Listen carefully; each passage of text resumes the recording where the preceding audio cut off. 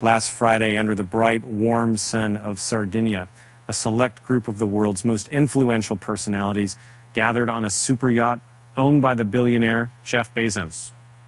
Among them were Leonardo DiCaprio, Katy Perry, and Orlando Bloom, all basking in the Mediterranean's beauty and the luxury that only the elite can afford.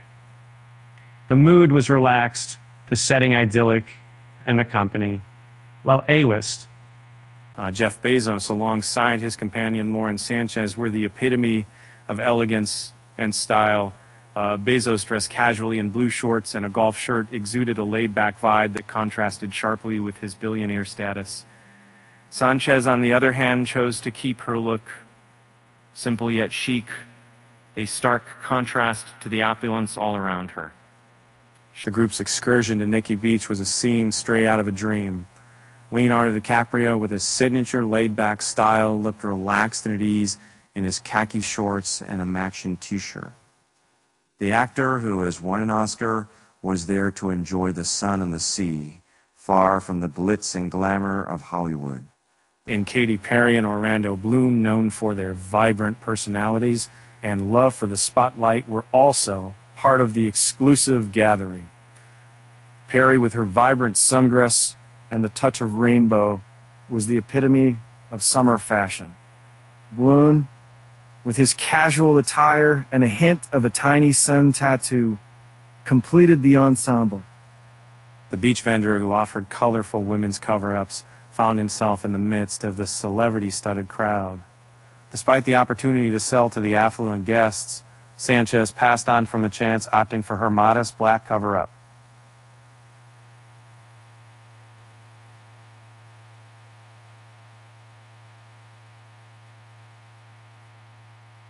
The group's journey around the Mediterranean aboard Bezos' Chorus superyacht was a testament to their love for luxury and adventure. Their engagement in 2023 has been a topic of much discussion, yet the couple remains tight-lipped about their wedding plans. I'd love to see what I mean by the way. Man prospect is not imagined as a clear-lipped, and I will. And Leonardo DiCaprio, with his upcoming films, including a biopic about Theodore Roosevelt and another with Martin Scorsese, has proven himself to be a versatile and talented actor, and his collaboration with Scorsese, spanning decades, has produced some of the most critically acclaimed films in cinema history. Again, as for the rest of the group, their presence on the beach was a reminder of the glamorous lives they lead. From Perry's vibrant sundress to Bloom's casual attire, then each individual brought their unique style to the occasion. The day was filled with laughter, sun, and the occasional photo taken by excited bystanders.